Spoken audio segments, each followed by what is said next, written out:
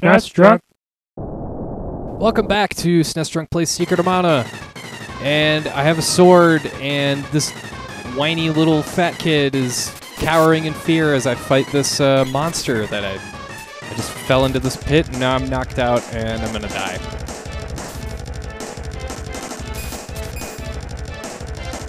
I hope I don't die too often in this part. God, I don't remember him blocking that often. It's been a long time since I've played this game. At least a year. 15, come on. Damn it. Yeah, see, when you die, you get this little cartoony death thing above you. And, yeah, you're not allowed to die on this boss. The guy, the soldier guy is looking down through the hole on top, I guess, and helping you out that way. With words of encouragement or something, I don't know. Revives you with the power of positivity, I don't know. Not doing so well. I was hoping only to die once, but it doesn't appear to be a possibility. There we go. Uh-oh. Alright, only 3. Still up there. There we go. One more hit ought to do it. Shit. Yes, the dream is alive. Come on. Oh. Well, now I'm gonna die. That's no fun. Should be one more hit. Hang on, I'll help you. Sure. Not sure how that works. See, I knew it.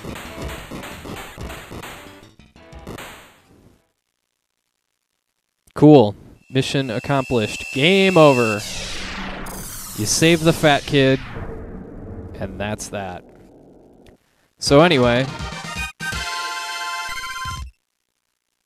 Way to go. And you get a swords orb, which is very important, because that allows you to remove rust from the sword. It sounds like a Billy Mays product. Do you have problems with rust removal? Soap scum and lime stains or whatever? Can't help but think of Djibouti dubs when I think of Billy Mays. Billy Mays here with another fantastic product. So we gotta go see this chick named Sage Luca. Is that her first and last name? Oh, what does Timothy have to tell us?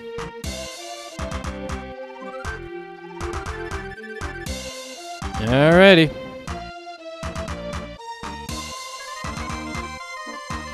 Get going! Alright. So what's going on here? Uh-oh. They're having a meet. They're talking smack behind my back. We can't have this. Oh, I didn't mean to. I just needed to get home. Uh-oh, here we go. Sad music alert. Aw. Aw. Aw.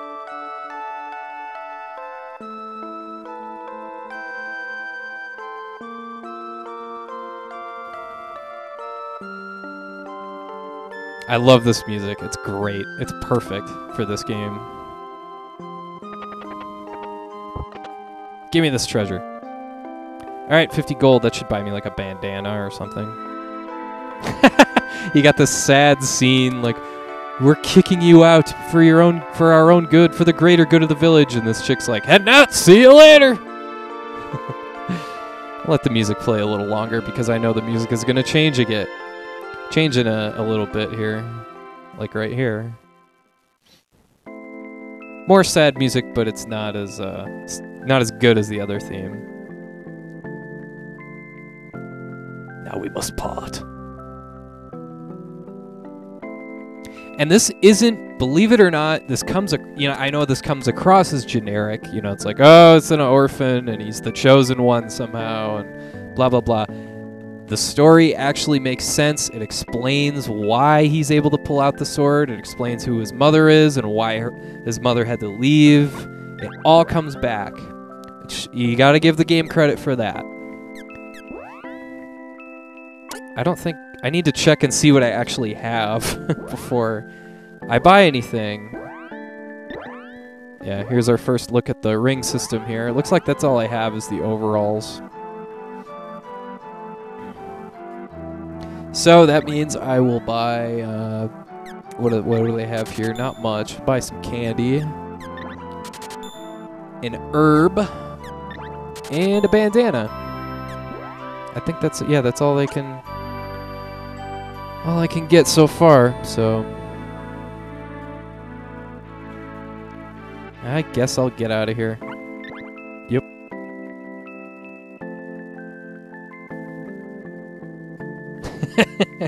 Now get out of here!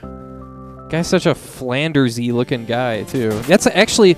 I just remembered my friend and I, when we played this game, behind my brother's back, we called that guy Flanders. Ned Flanders.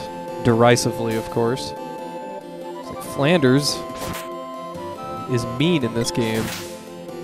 Alternate universe Flanders. Anyway, we don't want to take the cannon travel system, because that's... the Water Palace is right up here. Hey, it's our first mush boom.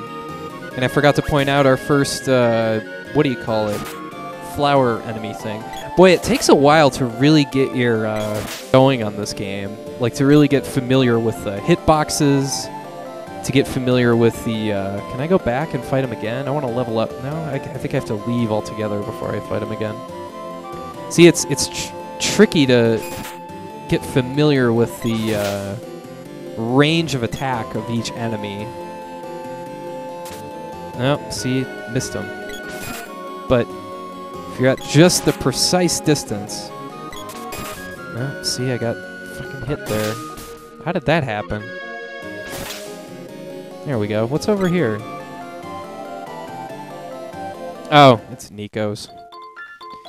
Nico, a.k.a. the frickin' Neiman Marcus of this game. Super expensive crap. You have to pay top dollar anytime you buy anything from Nico. It's super annoying. And then there's one... as the further you progress in the game, there's stuff that only she sells. The Wheel of Stuff. I think I'm just going to get a wristband. Oops.